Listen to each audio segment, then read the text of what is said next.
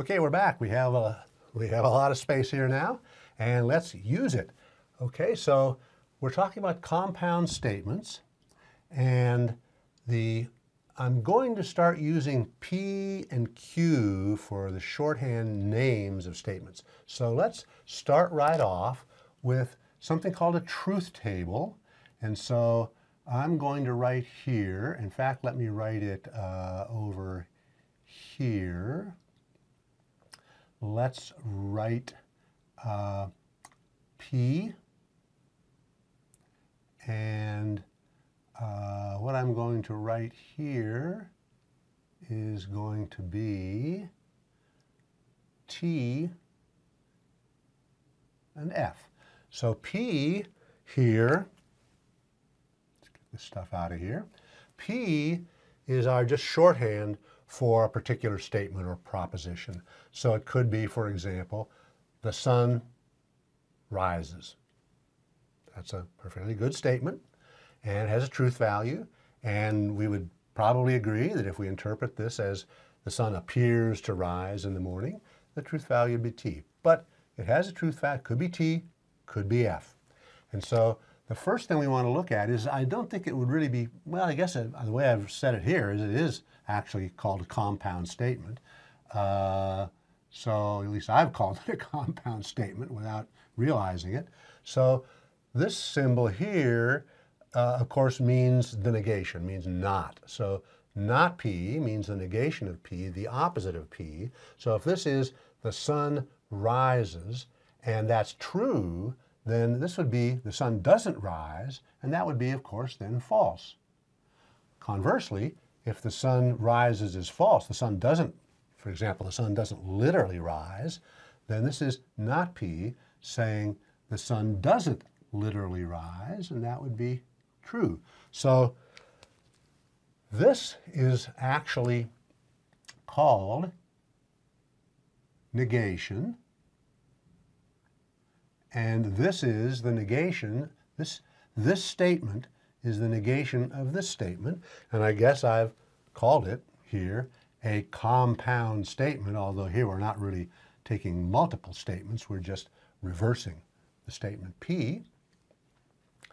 And so this is what we call a truth table. And all that a truth table does is just keep track of the relation between the truth values of various statements. So here I've got two different statements, and I'm keeping track of the relation between the truth value of this statement and the truth value of this statement. And perhaps more to the point even, this is the definition of the truth value of this statement. So when we take the negation of a statement, by definition, the negation of a statement has the opposite truth value to the statement we started with. So that's a truth table. And so now what I'm going to do is I'm going to take this off here, and I'm going to take off, I guess I'm going to take off this entire truth table and start another truth table. So let's do that here. So now what I'm going to look at is the second one of these over here, compound statement, and that's the truth table for the conjunction of two statements. And so here we have statement P and a statement Q. Maybe I should have used R and S because the sun rises and the sun sets was actually a pretty good conjunction, but I'll go with P and Q here.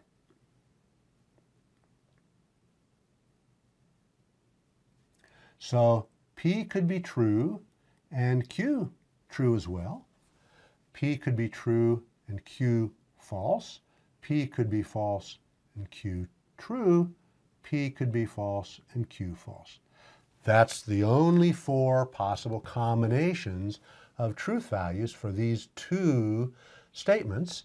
And of course, this is just two to the 2 to the second power, 2 squared, 4. That's all the truth values we could have. And the conjunction of these two statements is, the notation for it is to use this caret to put them together. So that stands for and. In fact, let me maybe even write this down. We say P and Q. But the actual definition of this, of its truth value, is that this is true when they're both true, naturally. And of course, this is quite natural here as to what the truth values are in each of these cases. So here, they're not both true. One is false, so we would say that the conjunction is false. Here we would say the conjunction is false. And here we'd say the conjunction is false. So this gives us the truth values of the compound statement formed by the conjunction, or as the conjunction of these two statements here. So in every one of the possible combinations of truth values for the two individual statements, we get the truth value for the combined statement. And in fact, I want to do one more thing here, and I want to take kind of an example of how this works. So let's, in terms of sets, so let's just imagine that this is this would be an open statement. This says some variable x is in a set A, some particular set A, and this is that x is in the set B. So the conjunction of the two statements would be that x is in A and x is in B, which of course, given what we mean by the definition of the intersection of two sets, that would say x is in A intersect B. So that's the truth table for the conjunction of two statements. And now I want to look at the truth table for disjunction of two statements. And so I guess we can put that down here. So let's put the disjunction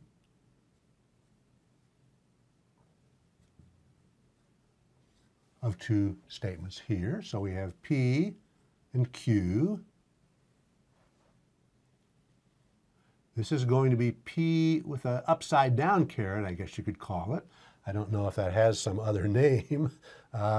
This is, again, true and true, true and false, false and true, false for both.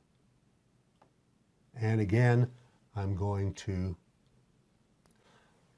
look at what these things mean in terms of x being in the set A and x being in the set B. And of course, you could guess pretty easily that this is going to be x is in the union of A and B. But let's first look at the truth values. And again, this we would say that would be, we would say P or Q would be how we would say that.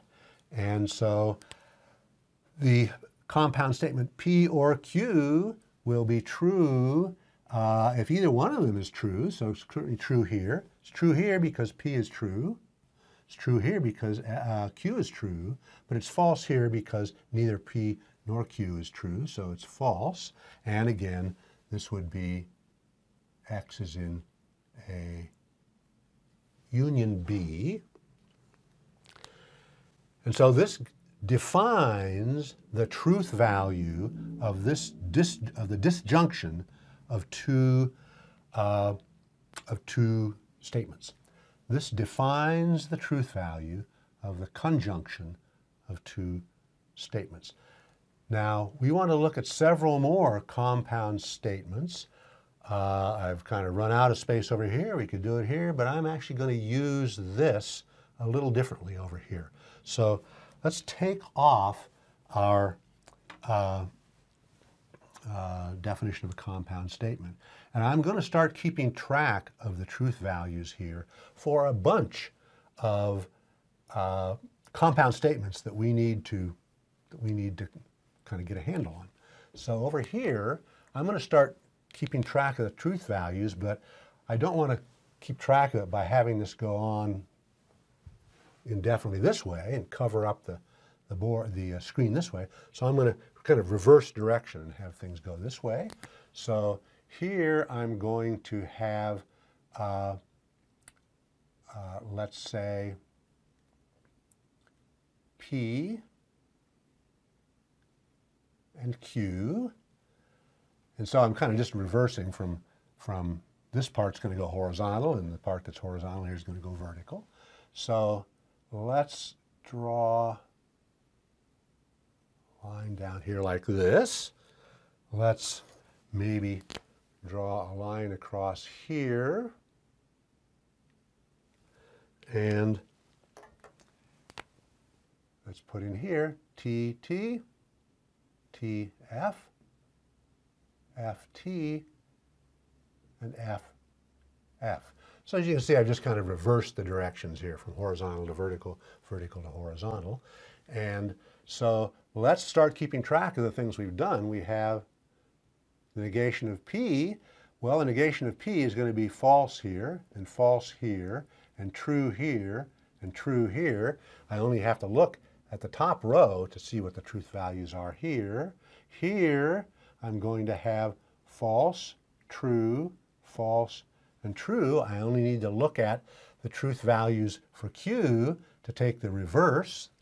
And so let's draw a line down here like this. We've also now looked at P and Q. We've looked at P or Q, and the truth values there are T, F, F, F, and T, T, T, F, just what we've done over here. And so now let's actually, before going any further here, let's look at one more item here, one more compound statement. And this is a compound statement actually that Hammack in his book of proof refers to, but he doesn't actually use the usual symbol. He doesn't actually have a symbol. He says there isn't a symbol for this. And actually there is a symbol that's pretty commonly used, and that is this symbol, upside down caret with a line stuck on the bottom of it. And so first, before saying what it means, I'm going to just write down 4 truth values here. And I'm going to write down F, T, T, and F. Notice several things that are going on here. So this, first of all, this is a combination of truth values that hasn't shown up yet. So this is truly a new compound statement, not the same as any of these. Also notice that these truth values say that this compound statement is true if P is true and Q is false, or if Q is true and P is false. So it's really true if P or Q is true, but not both. So it's the same over here as this one. If neither P nor Q is true, then this compound statement's false. But this differs from the one above it in that it's false when both P and Q are true. So this is what we would call the exclusive OR. And in fact, let me just write that down here. This doesn't have its own name other than that. It's the exclusive OR, so it's P or Q, but not both. So that's an additional useful compound statement. Notice something else here. Here I have 1, 2, 3, 4, 5, 6, 7 lines. I have, I guess you could say, 5 compound statements, and then I have the elementary statements here. Let me take this back off so I'm not looking at you through this. So we have 7 different, all different combinations of truth values here. Well, how many possible combinations of truth values are there in this table that I'm constructing? Well, there are 2 elementary statements, and each one of them can have either one of two truth values. So there's 4 possible truth values for any compound statement, FT, FT, T, T, T, F. There's 4 positions for a truth value, and each of them can only take a T or an F. So there are 2 to the 4th possible combinations here of truth values. 2 to the 4th is 16. There's only 16 different FT combinations that I can put in here, and I've already got 7 of them. There's only 9 more, and we're going to see a bunch of those, but we're not actually going to write them all down. But so far, every one of the 7 actually has a statement, either a simple statement or a compound statement, that gives us that combination of truth values. And one more thing I think I'll mention here is that in fact, every one of the 16 possible combinations of truth values can be obtained from 2 elementary statements, 2 constituent statements of the compound statements. Every one of the 16 combinations can be obtained by just putting together into a compound statement 3 basic compound statements, and they're the 3 that we mentioned in the definition that I had up here that I just took off a few minutes ago. And that is, we can form every one of the 16 possible combinations of truth values just from the conjunction, the disjunction, and the negation. And that's a kind of a useful exercise for you to see how you can construct a compound statement that gives you any particular truth value. So there's 9 that we haven't done. I think we're going to do 2 or 3 more here. But the remaining ones, I guess I'll probably give that to you as an exercise to construct compound statement for each of the remaining combinations of truth values that we aren't going to actually do.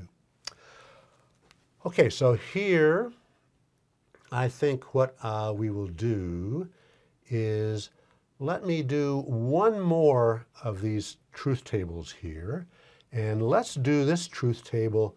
I'll keep these on the screen for the moment, and we'll do one more truth table. No, in fact, we're not going to do that. Let's take these off the screen and we'll do our next truth table over here, and then I'll continue to keep track of what we do over here.